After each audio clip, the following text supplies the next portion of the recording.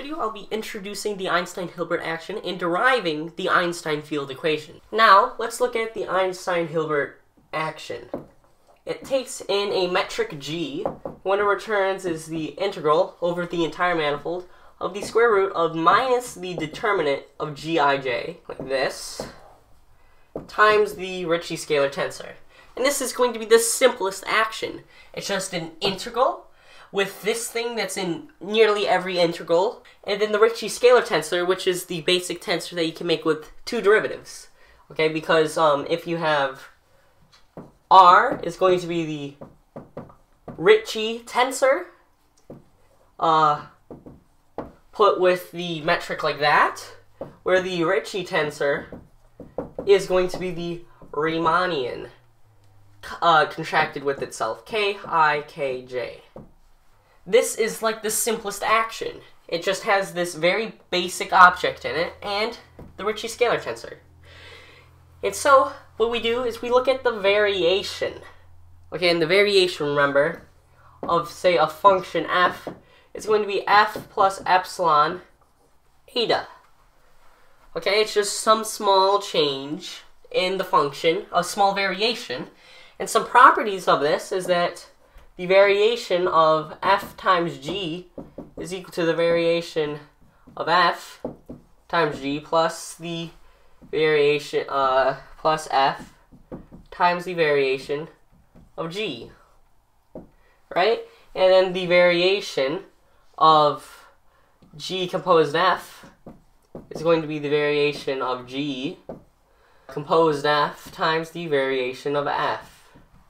So it has a chain rule and a product rule, and it also has the Leibniz rule, that the variation of the integral of f is equal to the integral of the variation of f. It works just like a derivative, is what I'm trying to tell you. It's very heavily related. And so we could just use the same properties as the derivative, practically.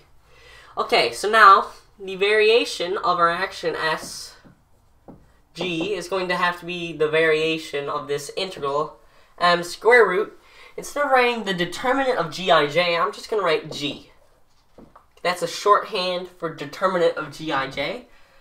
Okay? And then times the Ricci scalar tensor. Okay? The variation I can then move in to the integral using the Leibniz rule times r, like that. And then I can use the product rule to get the variation of the square root minus g times r plus square root minus g times the variation of r. Over here, I'm gonna do the actually quite simple variation of the square root of minus g. Okay, because it's going to be equal to, using the chain rule, 1 over 2 rad g, rad minus g, sorry. And then we take the derivative of a determinant, which, as you can prove, it goes like this. It's going to be the determinant g prime is going to be the determinant of g times g inverse times the derivative of the matrix itself. Okay? Over here, we're going to have minus g times gab times not the derivative, but the variation of g lower ab. Okay? And I have a minus g over square root of minus g, so that this is going to be 1/2 square root of minus g times gab times the variation of g lower ab. So now I'm going to do the variation of the Ricci scalar tensor, which is much, much more difficult. So now what we can do is we can say that the variation of the Riemann tensor, because the Ricci is defined by the Riemann. I remember what the Riemann components look like, okay? And it's going to be del, I choose k, of gamma ijm minus the variation of m, because I choose that, gamma I, then I'm going to have jk, which is the opposite of m, plus gamma I choose one of them. I'm going to choose k first, kn, times gamma n at the top, and then the other two, jm, minus gamma I. Then I'm going to have choose one of them, it's going to be mn times gamma n, then jk. Like this. And so, using the properties of the variation, which are pretty much the properties of derivatives, note that the variation can be swapped with the derivative as it can be with the integral, so that we have del k of the variation of gamma ijm,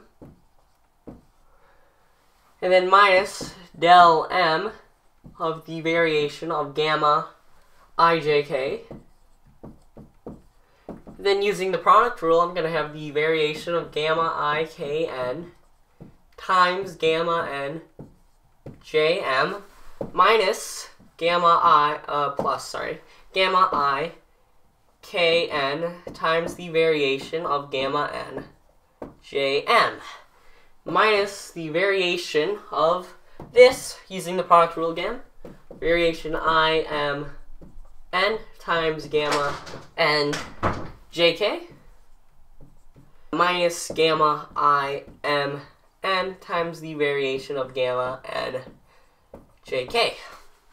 Now what I do is I look at the variation with respect to k of the covariant derivative with respect to k of the variation of gamma ijm, replacing the partial derivative with a covariant derivative here, so that when I do it out, I'm going to have the partial with respect to k of the variation gamma ijm minus, and then I'm going to have gamma.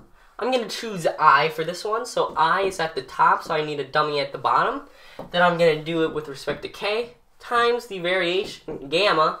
Okay, I chose I, so I replace it with the dummy index, jm. Okay, this is plus, sorry. Minus, because we have a bottom indice, gamma, okay, I'm going to choose j. So that I need a dummy on the top, j on the bottom, and k on the bottom, times the variation gamma I, replace j with n, and then m. Okay, and then minus another one, it's going to be gamma, n at the top because I'm choosing m. Then I'm going to need mk times the variation of gamma. Then I'm going to need I, j, n, because we replace m with the dummy variable. Okay? So here we have del k of the variation. Right here we have what is right here, except the indices here are symmetric, so they're the same. Right here, I'm going to have this one, except flipped around. Okay? And this one doesn't show up, but there's a way we can deal with this by doing the covariant derivative in respect to m of the variation of gamma I jk.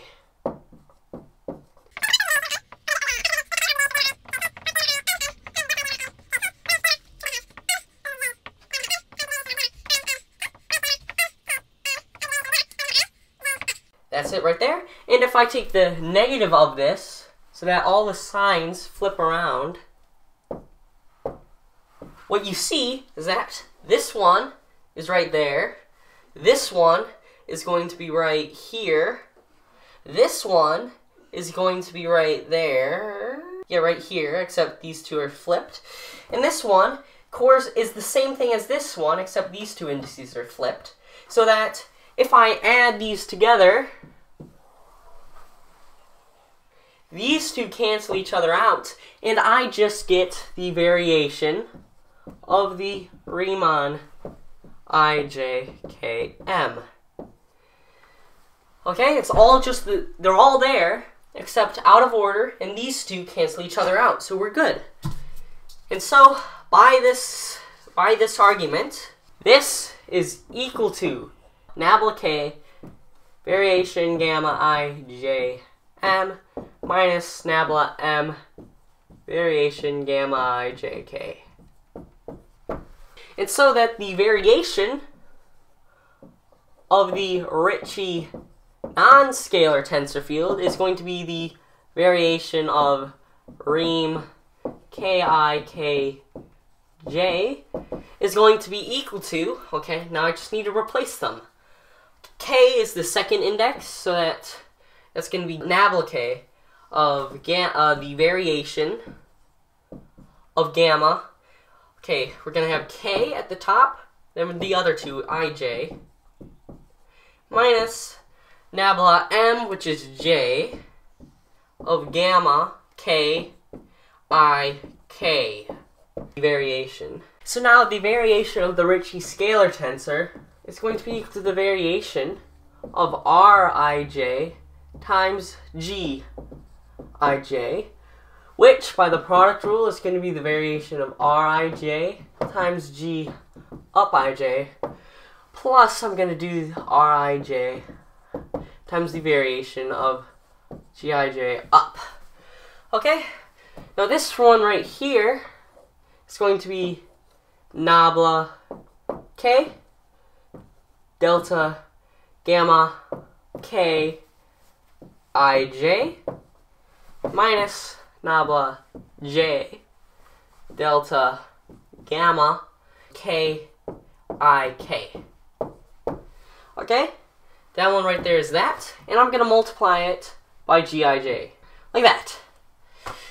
And what I'm going to do is I'm actually going to combine these, so that it's going to be nabla k variation gamma k ij times gij. Okay, and then I'm going to do minus, I'm going to use the product rule here. So if you imagine evaluating this, I'd have this term and then another term, which would be the variation of gamma k ij times the covariant derivative k of g ij. And then I'm going to have minus variation j delta gamma k ik times g ij. Then add, because I have a minus sign here, delta gamma k ik times nabla k of g I j, nabla j. Like that. But as we know that the covariant derivative of a metric is just 0, so that these two cancel each other out. Right here I'm going to replace, because all of this has Einstein summation in it, I can replace any two of the variables. So I'm going to make this a k, I'm going to make the j a k and the k a j. Okay, the k is going to be j. I just swapped the j and the k variables, which works because we have the Einstein summation. The name of the variables don't matter. Now I have this covariant, so I get one big covariant, which is going to be the variation of gamma kij times gij minus the variation gamma jij times gik. And look at that. This is simply going to be nabla k jk for some tensor j. Okay? And then don't forget that in finale you're going to have that plus rij times the variation g up ij by the product rule. So now I have these two formulations, and so I can now plug them in to the previous formula we had, which was the integral of this plus square root minus g times the variation r. Plugging in, I get the integral over m. There's a square root minus g here, a square root minus g there. Factor those out. Then on the inside, I'm going to have r times all that, so 1/2 r gab times delta g lower ab. Then I'm going to have plus this, nabla k jk plus rij times the variation gij, like that. Okay, so now what I'm going to use is the fact that this actually goes away when you take the variation towards infinity. This actually goes away. The reasons are sort of complicated, so I'm not going to go into extreme detail, but know that by doing Stokes' theorem and by using the variation towards infinity, you can in fact prove that this term would go away in the final integral.